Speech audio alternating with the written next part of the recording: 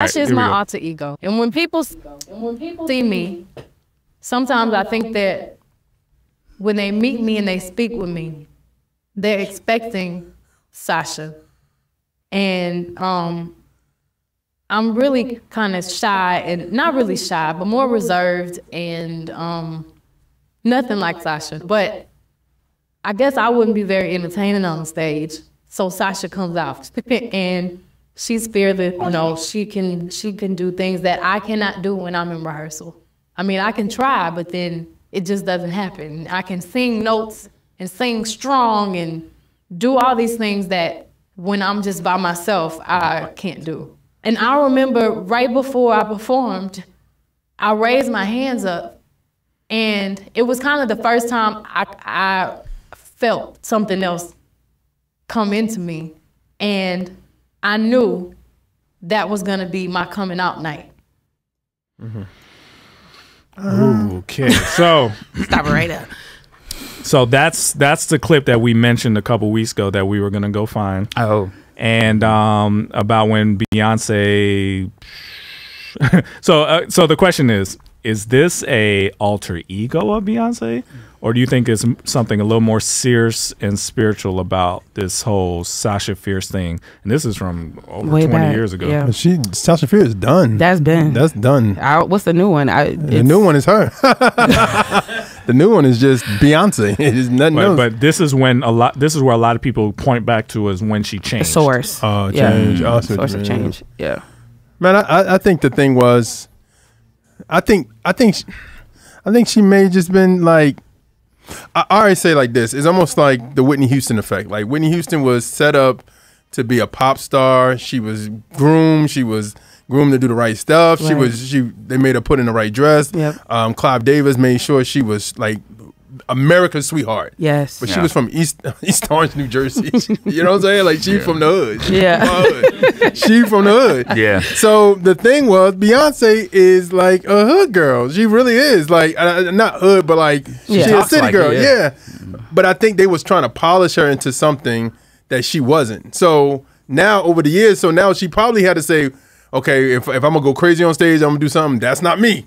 That's how you don't believe her. I believe her. I believe that she is reserved, and she turns on something when she but that's what I'm saying. That's what I'm saying. She compartmentalizing of in your mind, going, you know, I'm not ratchet.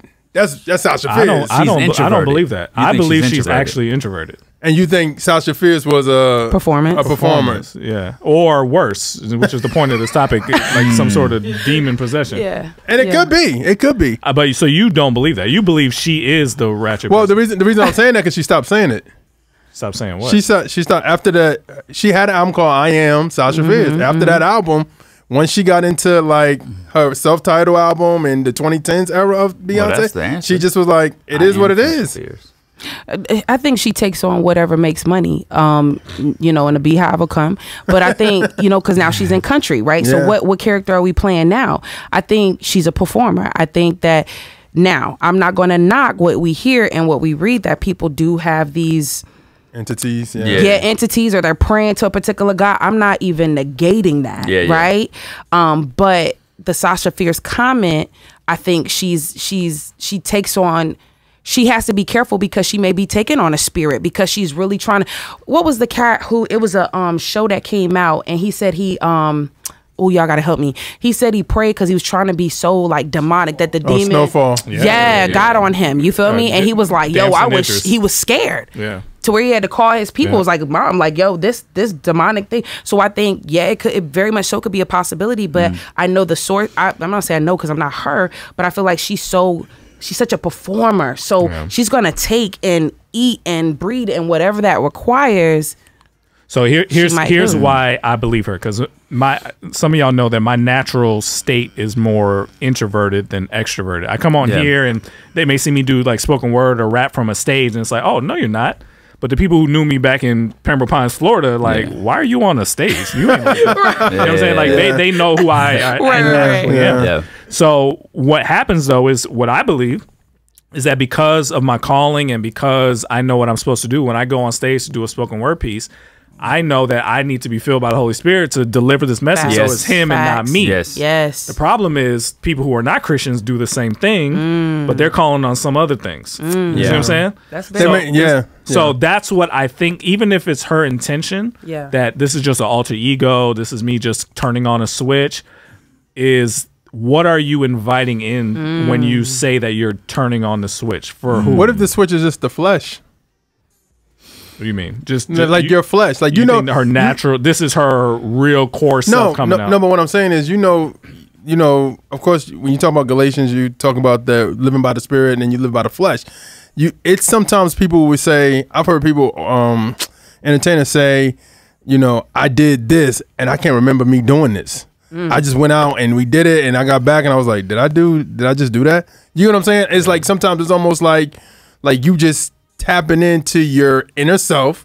What your inner self is your flesh, what your desires, your will, what you want to do. So maybe that's she living by the flesh when she performs. You know what I'm saying? It could be all those things. It could be alter ego, it could be flesh, and it could be definitely demonic. Spirit. Yeah. So we just wanted to bring this up because we have talked about Beyonce, of course, the infamous one from almost a year ago that we did. That brought some of y'all in. Some of y'all may know about it because of that one, but. We promised that we would go back and say, okay, this is where all this talk of Beyonce possibly worshiping some African spiritual gods and things like that started. This is where the suspicion started, because before this, she used to sing gospel songs. She used to talk about her love for God and this and that. And then it was a switch. So they think maybe if it's some spiritual going on, that this was the moment she admitted that something changed. I would go deep with y'all, but we run out of time. But it's interesting about what I've heard about Sasha Fierce, though. What is that? Right, because I'm like, we're going to just... It's long for long time. Like, it's not long for long time. We got a lot to do. What are you saying? Okay, so I've heard the entity that you talked about, spiritual, is a double-edged sword. It's a female, and then it's her husband, and her husband ends up being a drag queen or like a transgender. Oh, you're talking about the god in Nigeria. Yeah. Okay. So that's what... Remember, when you deal with spirituality, you're dealing with everything that comes with it. Jeez. So that's maybe at that time, maybe be something it's with the river goddess. You're talking about. Yeah. Okay, well, drop that bomb on us right now.